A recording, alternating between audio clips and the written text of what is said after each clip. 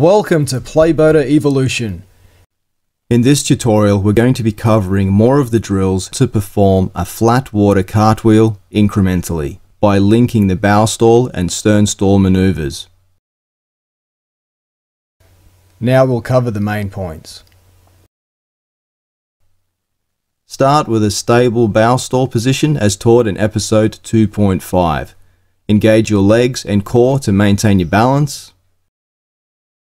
Lean your boat to the left and let it fall on its left edge. As it's falling, lift your paddle clear of the water. Reach over to the left, extending your left arm. Begin leaning backwards, rotating your paddle shaft at the same time, setting up to catch and brace with the left blade, power face down, as the entire left side of the boat becomes parallel with the water surface whilst holding an extreme edge angle. Lean backwards a little more to help submerge the stern.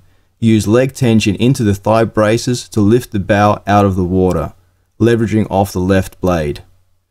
Pull your right blade over your head and slap it onto the water surface to stall the stern.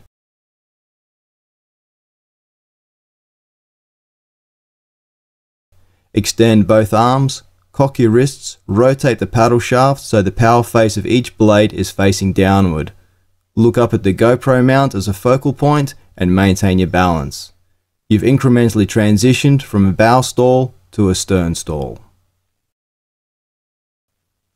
Here it is again in slow motion.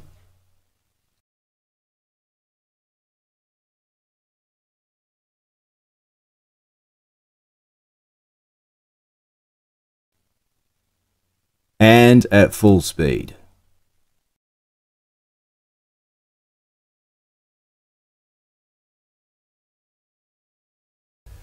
Thanks for checking out our tutorial.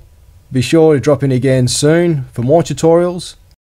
And be sure to like, share, comment and subscribe.